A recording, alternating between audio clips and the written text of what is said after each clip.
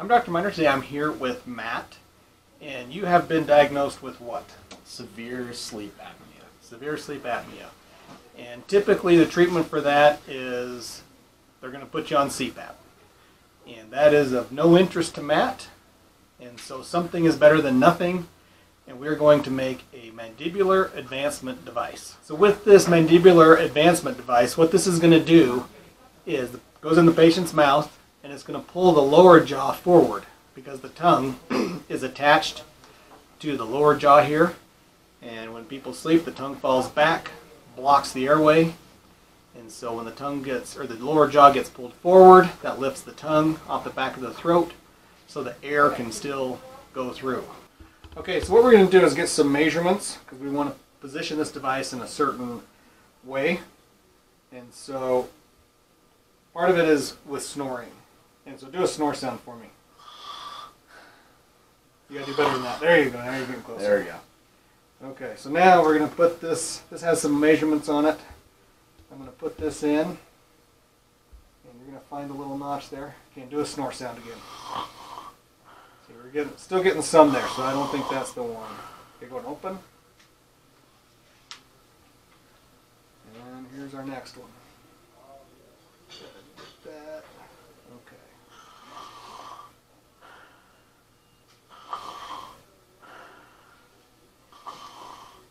That's a little better. I'm not sure we're quite there yet. But we're going to keep doing this until we get the right measurement. So we found our measurement where we want to position this, and you made an interesting comment to me that you noticed something with your breathing while that was in. What was that? Yeah, it was easier. I felt like my air passage was more open. Yeah, normal. so that's what we're looking for, is this flow of air is easier. Now the other thing, we were talking about kind of things that you noticed. Like, you think you sleep well, is what you're telling me, but then during the day you had kind of a foggy brain kind of thing, and what else? Yeah, I don't wake up a ton during the night, but I wake up tired, and sometimes I even feel like I wake up having just done a workout. Okay. Yeah, and also a brain fog at Brain times. fog, yeah. Okay. Something interesting with this is Matt has been diagnosed with severe sleep apnea. And what is your age? I am 29. 29. Right? So typically people think this is like an old person's condition. No. Right? This can happen at any age. Infants can have it. Children definitely can have it. Which is often missed in kids. And right, we're seeing somebody at 29 that has it. Sometimes people look at like the neck size. That neck is not really indicative of sleep apnea. And also Matt is very athletic. He likes to get out and exercise. So when you look at his body, he looks fit. So he does not fit that typical kind of criteria of sleep apnea. So it's good we're getting this treated at this age. And treating sleep apnea is going to prolong his life.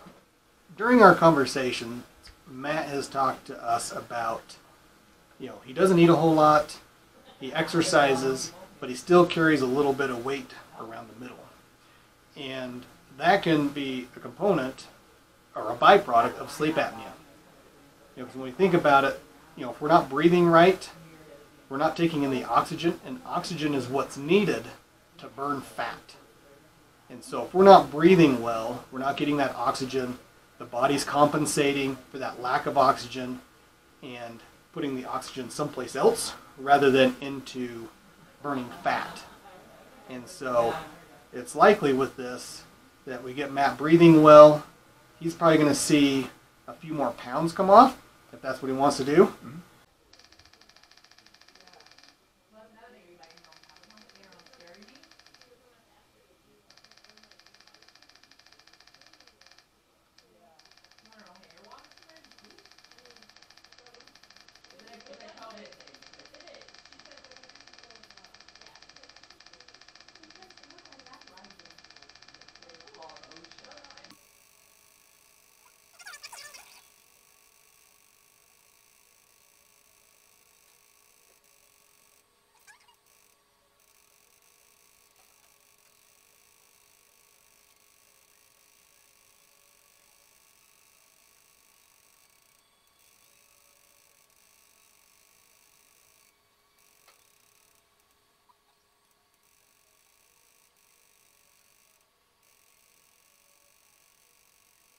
We're back with Matt, and we have his sleep appliance.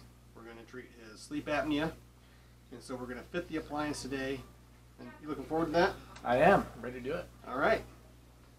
Okay, open there. So you put these in on the top first. I'll pinch you. Uh-huh. Yeah. Where do we pinch it? My gum. Oh, on your gum? Or not on the gum, sorry. There we go. Okay. How does that feel? Does that seem like it's all in? Yeah. Okay. Feel any pressure spots or anything?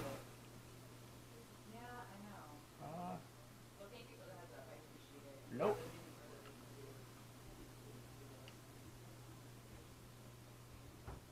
Okay, so our final step on this for today is we're going to make what's called an AM aligner. And what happens with the appliance is it pulls the jaw forward, and so in the morning the jaw is going to be a little bit forward, and we need the jaw to go back into place where it was. You know, we don't want it to stay out there. And so we have a little disc. We're going to heat this up in some water. It's going to soften it. He's going to bite on it like he normally does right now. And so then in the mornings, when he takes his appliance out, this will go in for a few minutes to help reposition the jaw joint. So have it open. This is going to be a little warm. We're going to get this into place. Okay, bite straight down on your back teeth, all the way down. Okay, we're going to mold this up. It's already getting a little stiff.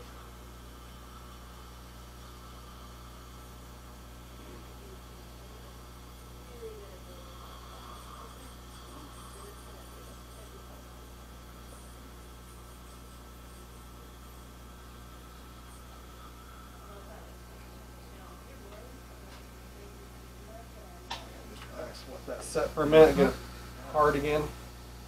So while we're waiting for this AM aligner to cool down and firm back up, we'll just make some notes, talking points about sleep.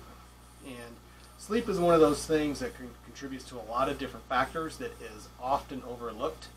You know, high blood pressure, strokes, heart attacks, diabetes, you know, several other things like that. We see it related to like people clenching, you know, and wear on the teeth. That's related to sleep more than it is stress. Stress has kind of been a, for lack of better words, kind of a made-up excuse for it. You know, where there's a high correlation with how one sleeps with the wear on the teeth.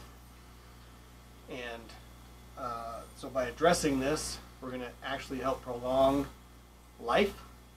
You know, because you think with diabetes, heart attacks, strokes, all of those end life prematurely.